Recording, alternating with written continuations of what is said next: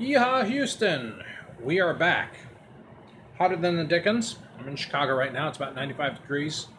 About 95% humidity. You need a knife to cut the air to breathe it. Been a while since I've given any updates. There's going to be a little bit of background here real quick. I had to take a little intermission on the trip.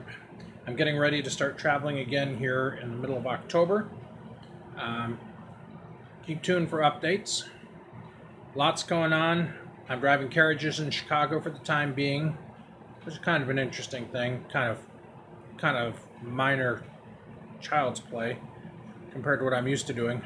But it's a job. Hey, not sure I'm crazed about that because I'm not making much money on it. Anyway, keep in touch. Keep in touch. I'm doing a lot of things here. Expect that I'll be answering if I can figure everything out with recordings like this. Instead of trying to type everything, it's a pain in the neck to type. Arthritis is getting a little bit out of control.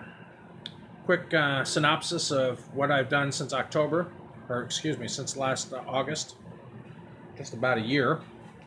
In August, I ended up with shingles. Yay. Major staph infection. Yay. Got it under control. Yay. Kept traveling. Did some work in Montana. A little disappointing. Anyway, supposedly had a bout with blood clots in my legs and deep vein thrombosis. Blah. Move on. No big deal. I'm not sure it ever happened, even though I had the sonogram. And moving on to point B, I got to a point where I found a good home for the kids. I retired them. They're getting up there in years, and at that point, I couldn't take care of them. So I came down here to Chicago real quick, started working, and decided, hey, I can drive carriages. And I can. But about a week ago, I ended up in the hospital for a week. And the end result of this whole thing is that I have no heart issues. I have an extremely healthy heart, especially for a fat boy at 58. And, which, eat your heart out, doctors. I kept trying to tell him I walk 4 to 8 miles a day. Anyway, I do have arthritis badly, and I have gout badly. It's in my hands and my arms, so I'm dealing with that.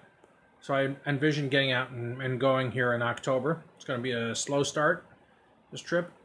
If things work out, I'm going to start from North Carolina, walk to New York. New York, I'm going to walk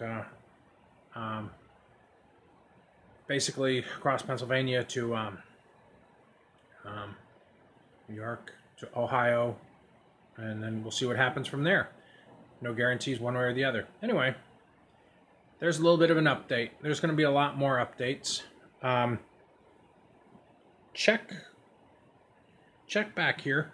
I'll be